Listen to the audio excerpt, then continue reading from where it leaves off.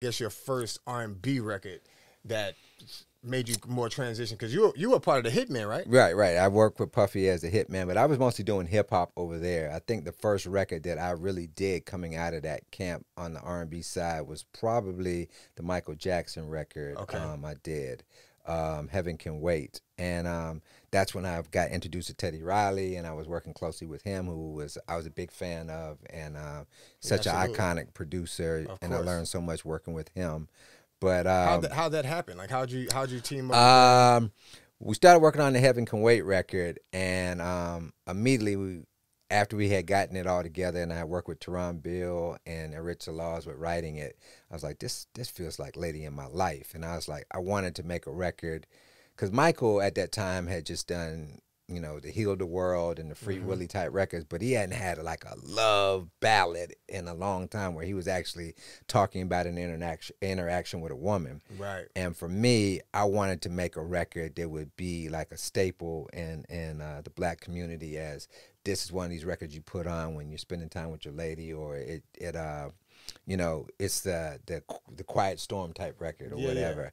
Yeah. And so we tried to shop it to Kevon Edmonds. He wanted to do the record, couldn't pull the record off. Or he said that we were making him sound like Michael Jackson. We should just go get Michael Jackson. And the light bulb went off, and I was like, he's right. And so I just started playing 6 Degrees of Separation. And a guy by the name of Kenny Quiller was working with Teddy Riley.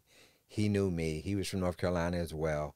And we gave him the record, and like 3 weeks later, Michael Jackson was like standing here in my face talking to me. That's crazy, man. So, you know, you grow up on Michael Jackson and the Jackson 5 and the cartoon and him Thriller moment, and then all of a sudden, I'm from Greensboro, North Carolina. I don't know anybody that knows Michael Jackson or ever met him, but he's talking to you, and so it's just a very surreal moment. Had you ever even considered doing a record for Michael Jackson prior to? I mean, you didn't have that song in mind. No. I mean, I had him in mind when we created the record, but I never thought in a million years I could get to him. I tried to get to Janet with the record at first, but I never thought in a million years, because you know it's Michael Jackson. You don't think you can even ever meet him. But that whole experience gave me the confidence to realize that we're all human at the end of the day. We're all 6 degrees of separation to anybody. So I practiced that afterwards, and I was able to work with so many other artists just by, you know, doing that and believing that I can get to anybody. You know, somebody knows somebody that knows somebody. So what did you learn from working with Michael Jackson? He's a very much of a perfectionist. He spent like 2 hours warming up his vocals before he even recorded one note with his vocal coach. I think he did a vocal warm up for like 2 hours and then sang for 30 minutes and then left. Wow. And then was like, you know, I'll be back tomorrow to finish the record. But just really paying attention to detail and the nuances of the demo. He was trying to recreate everything. And it was just to see him in there singing, it was just like surreal. Yeah, right. Like even the takes that they didn't even keep on the record, just to see some of the stuff that he was doing vocally, you could tell like he was like really been developed, really seasoned as a vocalist, and knew exactly what he wanted to do. I mean, Michael Jackson is that dude. Yeah. Rest in peace, rest in power to the king of pop. And you know, he passed away today too. So this is really like, that's been 7 years now. It's been longer than that. Like 8 years. 8, 9 years. I think. Wow. 9. Yeah. Wow. Yeah. Wow. Man, that's crazy. Which is crazy, because I had a dream about him passing away like 2 months before that, and it was like I woke up and it was like, this is a hoax. This couldn't be true or whatever. And of course he wasn't gone then. But then when he passed, it just hit me again, and I was like, wow. I was like, I felt this feeling before. It was kind of like a deja vu moment when he passed. So. Man, the world stopped for most folks, for sure. I talk about Michael Jackson being maybe the most famous name since Jesus. Yeah. Like, you think in history, you think about names of people. Yeah. I can't think of another person in history since Jesus that everybody knows. All around the world, you know, I mean, kids that are born now, 3 or 4 years old, are still being influenced by Michael Jackson.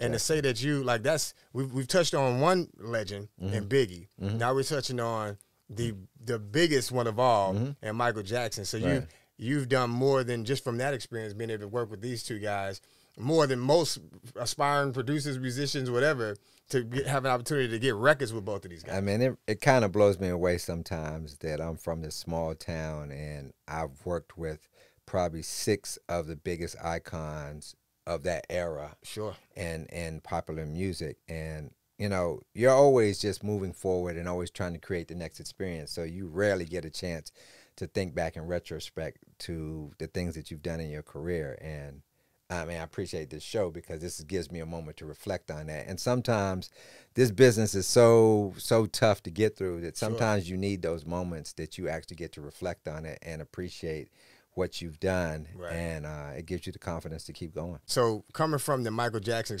so there was 3 albums. There was Rock My World was on that album, right? Then Butterflies, right? And then Heaven Can't Wait was the 3rd single on that album. And I imagine if he would have actually did a video to that record, with his imagination, what it would have been. So, but that's still a lot of people's favorite song. It took off, and I see it on YouTube.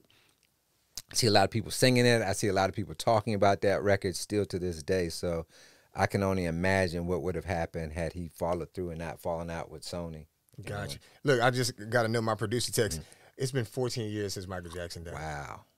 That went that quick, right? Wow. I remember it feels like it's almost yesterday. Man, years ago, I was in L.A., I want to say I was promoting an album back in 2014, matter of fact, and we were doing a radio tour. So we were up and down from San Francisco all the way down to St. Louis Obispo and L.A. and Fresno, all that area. But we passed by, I believe it was Santa Barbara, Santa Maria, wherever, and that's where Neverland was. Right. So we pull up to Neverland Ranch, and this is 2014. At that time, I'm sorry, it was 5 years at that time. I remember this.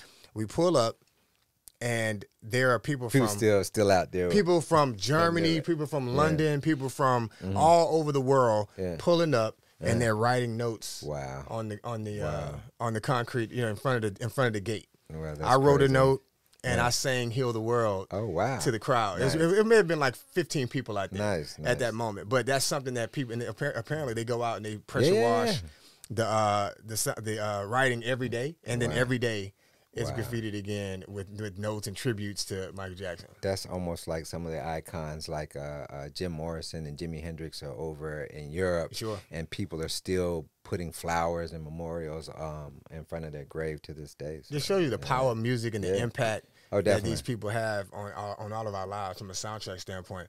So, and let me just say, like, just being in the room with him, there was like a vibe and a spirit in the room that you could feel like he was not of this world. Like it was just so different. And then when he talks to you, he's looking in your face and you feel his humility and his sincerity and his conversation. And I was just like, it's just a really weird feeling like, yo, this guy is not really from here. Like he's definitely something very special. Absolutely. Man, shout out to Michael Jackson. Rest in power.